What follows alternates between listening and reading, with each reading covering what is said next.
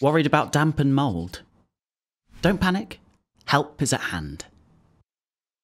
First off, we need to understand what the problem is. Damp and mould are caused by an excess of moisture and can create problems for our health and for our buildings. However, just like our bodies, we need some moisture in our houses in order for them to function well. So we need a balanced amount of moisture to keep a healthy home. Moisture can create problems in your home through the many forms water can take. When water freezes, it expands into solid ice, which can burst uninsulated pipework. Liquid water from leaks or flooding can lead to damp in the floors or walls. If your guttering becomes blocked, then rainwater can overflow, saturating your walls in specific areas, sometimes even leaking through to the inside. But the most important form we want to discuss here is water as a gas, water vapour.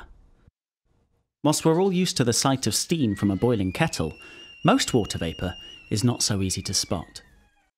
There is always water vapour in the air around us. We produce it when we breathe, along with any animals or plants in our home, and also through daily activities such as cooking and washing. If there was no water vapour in the air, then nothing would be able to live. Okay, so here's the technical bit. At different temperatures, air can hold different amounts of water vapour. The warmer the air is, the more moisture it can hold, known as its holding capacity. But when there is more water vapour than can be held by the air, it becomes full up and condenses into liquid water. Outside of your home, this is how rain is formed. This also happens when warm, moisture-rich air meets a cold surface, like a single glazed window in your home during winter. Condensation forms as the air suddenly cools against the surface and the holding capacity of the air is reduced. Because air can hold different amounts of moisture at different temperatures, we measure how full the air is by something called relative humidity. If we have 100% relative humidity, then the air is full up and the vapour becomes liquid water. But even when there is no condensation, high relative humidity can be uncomfortable and lead to mould and other problems. At the other end of the scale, air with 0% relative humidity is excessively, and in fact impossibly dry and uninhabitable.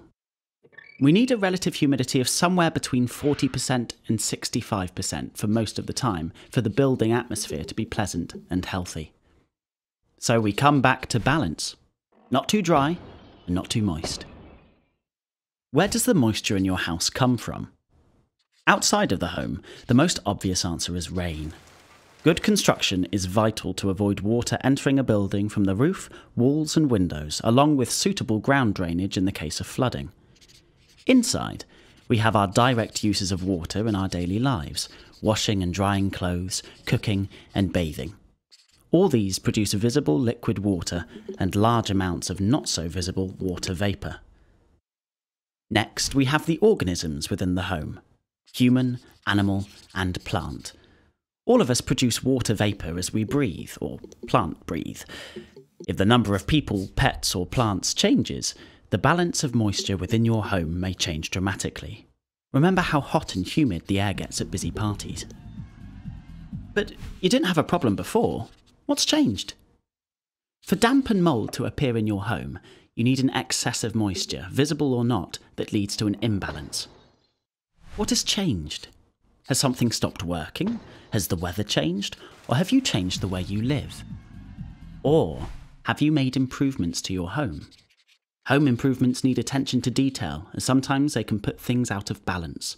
For example, improving windows or insulation is great for heat retention, but if the installation leaves gaps, it can create colder areas, called cold bridges, where the moisture can condense and mould can grow. If you draft-proof your home but ventilation is not also considered, then moisture levels can rise and push the house out of balance. So a good ventilation strategy is needed. Different types of building in different locations need different approaches in order to maintain balance. Older buildings deal with moisture in a different way to newer ones, so require a different approach when renovations or changes are made. Buildings in windy, wet places often have different kinds of materials and design. If we don't take these into account when we change things, we can end up creating more problems. What to do about it? There's a lot to think about, But the key is to hold on to the idea of balance. The balance between the water, outside and in, your house, and your activities. Firstly, understand your building and how it was designed to work and stay healthy. Try to understand the building as a whole, fabric, services, occupants, and its context, as all these factors are connected. Try to stop any excess water getting into your home, from the roof, windows, walls, or foundations, and also the internal plumbing. Check for leaks, missing tiles on the roof, broken seals around windows, and cracks in the render. This is obvious, but not always straightforward. Simple maintenance is always a good starting point. Try to reduce the excess moisture from your activities within the home, for example, by keeping lids on pans or drying clothes outside. This is not always easy in winter or if you have limited space, but do what you can. Finally, make sure the water vapour generated in your home stays at a healthy level through proper heating to increase the holding capacity in the air, and good ventilation to get rid of excess vapour. Try to understand your home's ventilation system if it has one.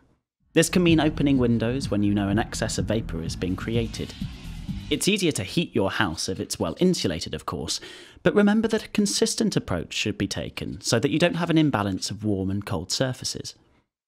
One more thing. Don't worry about little bits of damp or mould, particularly around windows or in showers and bathrooms. It's quite normal, especially in extreme weather conditions.